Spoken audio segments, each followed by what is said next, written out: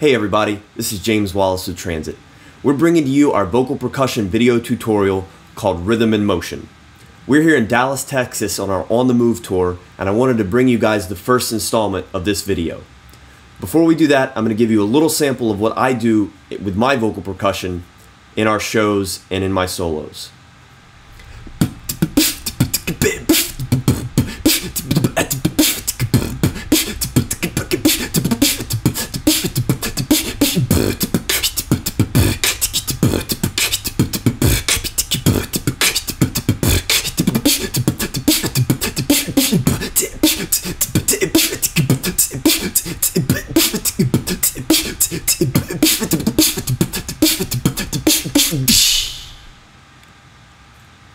Alright, so the first thing we're going to learn is how to do the very basic vocal kick drum sound.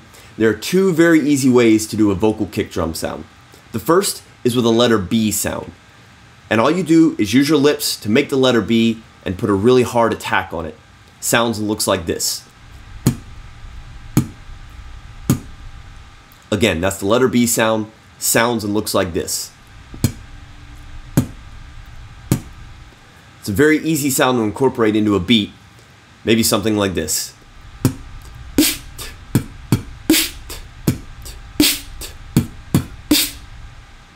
Alright, the second easy vocal kick drum sound we're going to learn is the letter D sound.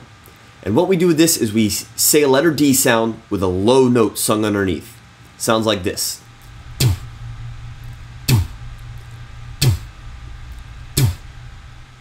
Just like the B sound, we can easily incorporate this into a simple beat.